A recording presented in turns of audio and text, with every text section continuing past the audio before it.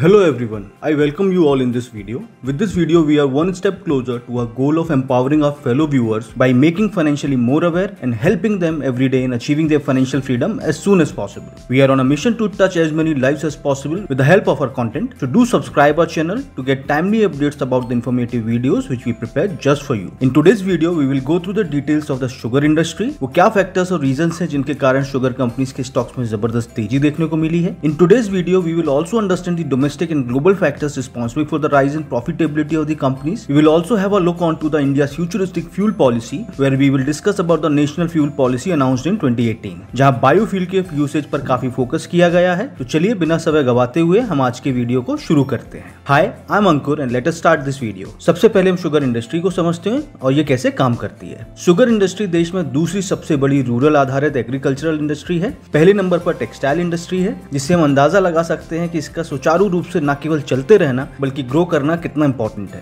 Domestic sugar market world का सबसे बड़ा मार्केट है. शुगर को एसेंशियल फूड आइटम्स की कैटेगरी में रखा जाता है और वर्ल्ड में इसका कंजम्पशन बहुत सारे तरीकों से होता है. Domestically sugar consumption by the people is amongst the highest in the world. वैसे भी अगर हम WHO की रिपोर्ट की बात करें तो आम भारतीय शुगर और सॉल्ट कंजम्पशन में और देशों से काफी आगे हैं, जिसके कारण हार्ट और शुगर डिजीज में भी तेजी आ रही है. वहीं अगर हम इंडियन शुगर इंडस्ट्री को रोजगार के दृष्टिकोण से बात करें तो ये टॉप एम्प्लॉयमेंट जनरेटर्स में शुमार है. लगभग 5 करोड़ फार्मर्स और उनकी फैमिलीज इस इंडस्ट्री पर डायरेक्टली और इनडायरेक्टली डिपेंडेंट है. शुगर इंडस्ट्री करोड़ों लोगों के परिवार को रोजगार मुहैया कराता है. भारत में शुगर की क्रॉप की सोइंग साल में 3 बार होती है, अक्टूबर, मार्च और जुलाई में. ये सोइंग सीजन इंडिया में डिफरेंट ज्योग्राफिकल पार्ट में डिफरेंटली होता है. इसको आगे और डिटेल में समझने की हम कोशिश करेंगे. इंडिया में अमूमन हर सेक्टर में काम करने वाली बड़ी कंपनीज या MSMEs का अपना एक एसोसिएशन होता है जो कि इंडस्ट्री की बात को गवर्नमेंट और रेगुलेटर के सामने रखता है. वैसे इस शुगर इंडस्ट्री में भी शुगर मिल्स का एक एसोसिएशन है जिसे इंडियन शुगर मिल एसोसिएशन कहते हैं. ये एसोसिएशन देश के सबसे पुराने एसोसिएशंस में से एक है. इसको 1932 में स्टैब्लिश किया गया था. इसका मेजर फंक्शन गवर्नमेंट और इंडस्ट्री शुगर मिल्स के बीच तालमेल बनाए रखना होता है, जिससे गवर्नमेंट की पॉलिसीज का प्रॉपर इंप्लीमेंटेशन हो सके. वहीं गवर्नमेंट्स के सोशल ऑब्जेक्टिव्स को अचीव करने के लिए भी ISMA का एक मेजर रोल है. साथ ही शुगर मिल्स की प्रॉफिटेबिलिटी को भी स्टेबल रखा जा सके, इसका भी ध्यान इसी एसोसिएशन को रखना होता है. ISMA में सरकारी और गैर सरकारी शुगर मिल्स दोनों ही आ जाती हैं. ISMA में 532 पब्लिक और प्राइवेट शुगर मिल्स रजिस्टर्ड हैं.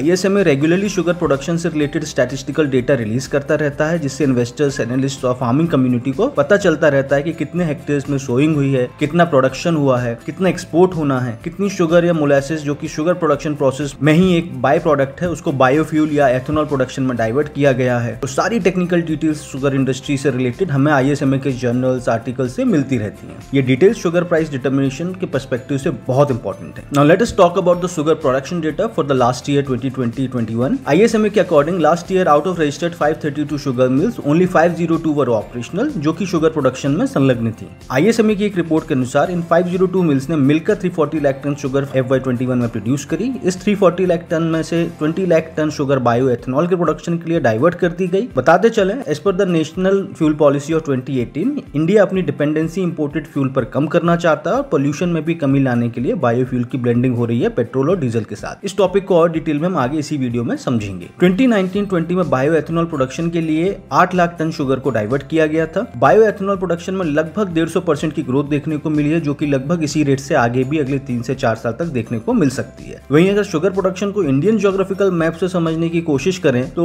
हमें क्लियरली दिखता है कि सबसे ज्यादा शुगर प्रोडक्शन नॉर्थ में यूपी और बिहार में होता है. वहीं वेस्ट में महाराष्ट्र और साउथ में तमिलनाडु में प्रोडक्शन होता है. अगर ईस्ट कोस्ट पर एक नजर देखें तो हमें उड़ीसा और आंध्र प्रदेश के तटीय इलाकों में भी शुगर केन क्रॉप का प्रोडक्शन होता हुआ दिखाई देता है. 2021 में इंडिया में शुगर प्रोडक्शन ओवरऑल 17% से ग्रो करा है. वहीं कंजम्पशन FY21 में 280 लाख टन का हुआ है. FY21 में अगर हम एक्सपोर्ट की बात करें तो 60 लाख टन के टारगेट को अचीव किया है. अगर हम डोमेस्टिक रिजर्व स्टॉक्स की बात करें तो लगभग 7 महीने की डिमांड को मीट करने का स्टॉक्स देश में मौजूद है. ऑन एन एवरेज 6 मंथ तक का शुगर रिजर्व देश के अंदर रहता है. वहीं अगर हम 1961 से शुगर प्रोडक्शन में आई ग्रोथ को देखें तो क्लियरली समझ आता है पर हेक्टेयर शुगर प्रोडक्टिविटी भी लगभग दोगुनी बढ़ी है. जहां 1961 में 45 टन पर हेक्टेयर प्रोडक्शन के हिसाब से टोटल प्रोडक्शन 110 मिलियन टन का हुआ था, वहीं 2019 में यही बढ़कर 80 टन पर हेक्टेयर हो गया, जिसके कारण टोटल प्रोडक्शन में 4 गुना इजाफा देखने को मिला और प्रोडक्शन 405 मिलियन टन तक पहुंच गया. Now let us quickly take a glance eight global sugar industry. एक एस्टीमेट के according global sugar production FY21 में 18.2 करोड़ टन रहने की उम्मीद है, जिसमें सबसे बड़ा कंट्रीब्यूशन ब्राजील का है. ब्राजील वर्ल्ड का सबसे बड़ा शुगर प्रोड्यूसिंग नेशन है. ब्राजील लगभग 4.2 करोड़ टन अकेले ही शुगर प्रोड्यूस कर लेता है, जो कि वर्ल्ड के टोटल प्रोडक्शन एस्टीमेट का लगभग 22% है। ब्राजील शुगर प्रोडक्शन में इंडिया से ऑलमोस्ट डबल प्रोड्यूस करता है। Indian sugar cane production Brazil के बाद दूसरे नंबर पे है। अगर हम ब्राजील के प्रोडक्शन डिटेल्स में जाएं तो पता चलता है कि ब्राजील 42% शुगर केन को शुगर प्रोडक्शन के लिए यूज करता है, वहीं रिमेनिंग 52% शुगर केन को एथेनॉल प्रोडक्शन में यूज करता है। ब्राजील में एथेनॉल बायोफ्यूल में ब्लेंड होता है और साथ ही यूएस और कनाडा को एक्सपोर्ट भी करता है। US is the biggest biofuel consumer of the world. Brazil का शुगर एक्सपोर्ट्स 2020 में 70% से बढ़ा था। Let us quickly go through the global sugar prices trend for once. Globally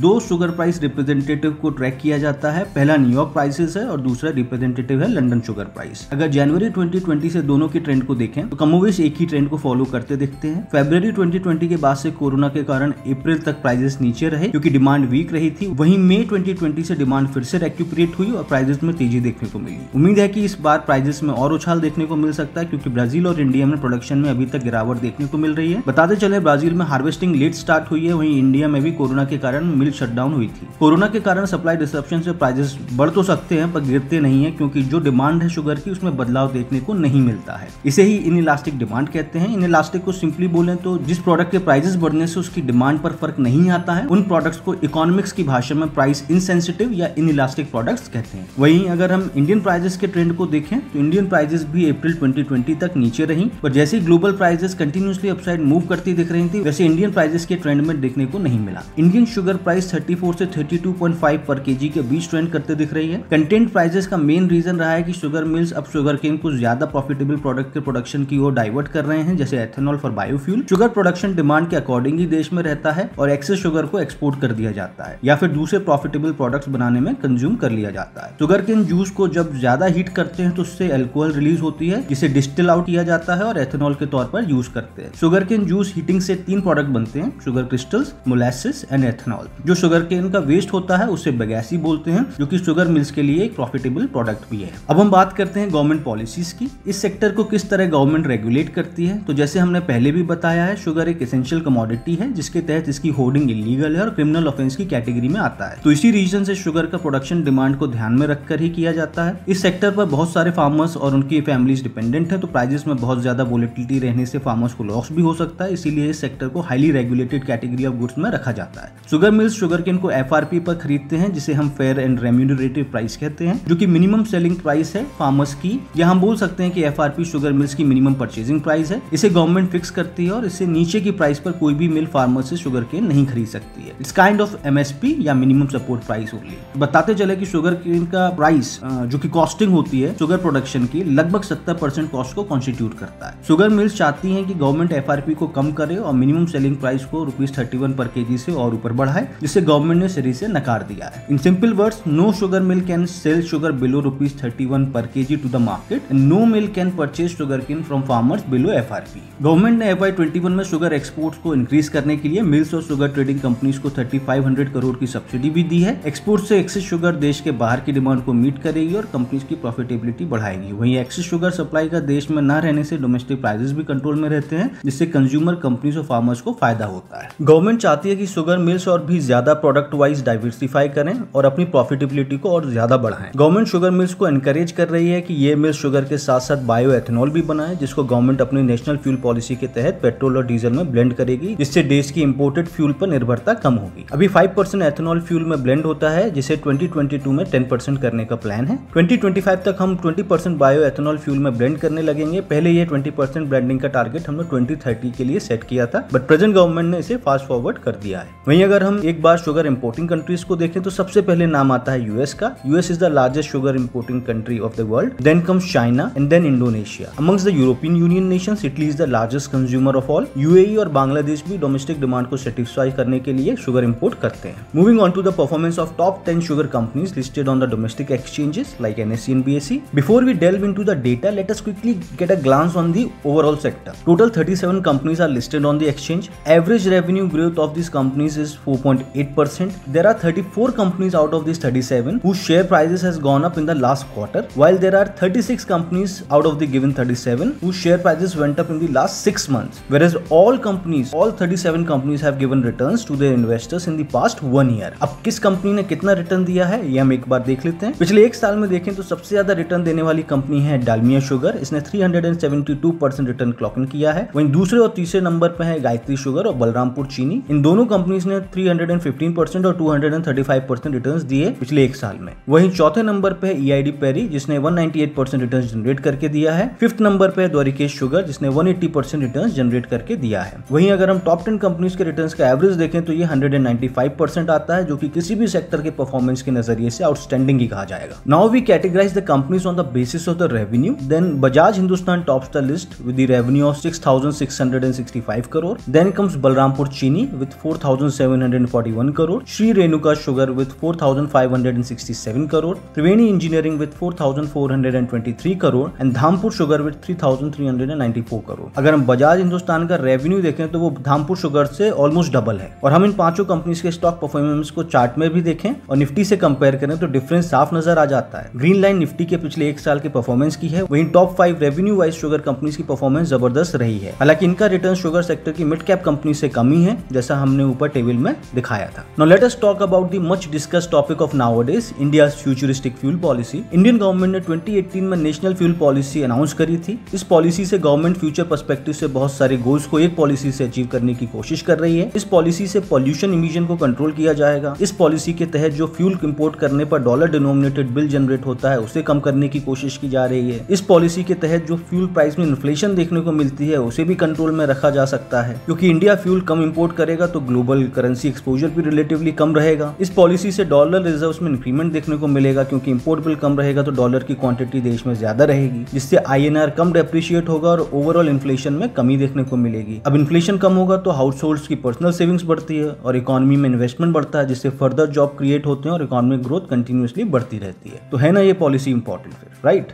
इस एक पॉलिसी से हम कितना कुछ अचीव कर रहे हैं। The implementation of this policy will happen in phased manner. अब कोई भी पॉलिसी एक बार में इंप्लीमेंट नहीं कर सकते हैं। एग्जिस्टिंग इकोनॉमिक सिस्टम को चेंज के लिए प्रिपेयर भी करना होता है, राइट? इस पॉलिसी के तहत ब्लेंडिंग प्रोग्राम को 2018 में लॉन्च किया गया है, जिसका गोल है कि इंडिया में 2025 तक जो भी लिक्विड फ्यूल कंज्यूम होगा, जैसे पेट्रोल, डीजल एक्सेट्रा, उसमें 25% ethanol as a fuel existing fuel में मिक्स किया जाएगा, जिसके कारण ऊपर बताए हुए सारे बेनिफिट्स देखने को मिलेंगे। Ethanol is nothing but a type of alcohol and is the by product of sugar cane juice only. जी हाँ, शुगर मिल्स ही एथेनॉल प्रोडक्शन करती हैं और ये एक प्रॉफिटेबल प्रोडक्ट भी है। डोमेस्टिक कंजम्पशन भी तेजी से बढ़ रहा है, वहीं ग्लोबल डिमांड भी एथेनॉल की तेजी से बढ़ रही है। 2019-20 तक इंडिया 5% एथेनॉल ब्लेंडिंग को अचीव कर चुका है। At present somewhere around 7% blending has been achieved, जिसके तहत 1.8 मिलियन बैरल्स क्रूड ऑयल के यूसेज में कमी आई है। इस साल के अंत तक 2022 तक 10% एथेनॉल ब्लेंडिंग का टारगेट सेट किया है। वहीं गवर्नमेंट भी इंडस्ट्री को हर संभव सपोर्ट देती आई है। 2021 में गवर्नमेंट ने 3600 करोड़ की सब्सिडी दी थी शुगर मिल्स को। गवर्नमेंट ने शुगर मिल्स को सॉफ्ट लोन्स भी दिए हैं, जिससे मिल्स एथेनॉल प्रोडक्शन कैपेसिटी को बढ़ाए। बहुत सारी कंपनीज ऑलरेडी हाई डेट के कारण एथेनॉल प्रोडक्शन कैपेसिटी नहीं क्रिएट कर पा रही हैं, तो ये सॉफ्ट लोन फैसिलिटी ऐसी कंपनीज को फर्दर सपोर्ट देती नजर आ रही है। गवर्नमेंट एथेनॉल प्रोडक्शन पर बहुत ज्यादा जोर दे रही है और इसके एक्सपोर्ट्स को भी बढ़ाना चाहती है। सो while wrapping up this video, let us again go through the benefits of this policy. इस पॉलिसी के तहत इंपोर्ट बिल में कमी आएगी, जिससे dollar denominated foreign exchange reserves बढ़ेगा। वहीं फॉरेक्स बढ़ने से INR एप्रिशिएट होगा और इन्फ्लेशन कंट्रोल में रहेगी। सबसे बड़ा फायदा जो कि डायरेक्टली देखने को मिलता है वो है इस पॉलिसी का direct impact on pollution control. इस पॉलिसी से, जैसे हमने पहले भी बताया है, सबसे ज्यादा फायदा शुगर मिल्स और फार्मर्स को है। एथेनॉल प्रोडक्शन से शुगर मिल्स को ज्यादा फायदा होगा, जिससे गवर्नमेंट को FRP को बढ़ाने का मौका मिल सकता है, जो कि फार्मर्स की इनकम बढ़ाने में मदद करेगा। तो आज हमने शुगर इंडस्ट्रीज को बेसिक से समझने की कोशिश करी है, जहां हमने शुगर केन प्रोडक्शन से शुगर प्रोडक्शन, एथेनॉल प्रोडक्शन तक बात करी है। इस इंडस्ट्री की इकोनॉमिक इंपॉर्टेंस क्या है हमने वो भी जानने की कोशिश करी है। शुगर मिल्स और शुगर कंपनीज की परफॉर्मेंस को भी एनालाइज किया है। वहीं नेशनल फ्यूल पॉलिसी 2018 को भी समझा है। Still if you have any question related to this topic then you can drop it in the comment box. I sincerely thank you for taking out your precious time for this video. Please suggest us about the topic for our next video. हमारी research and analysis team आपके लिए जल्द से जल्द आपके suggested topic पर video लेकर आएगी। If you like our effort then please like this video,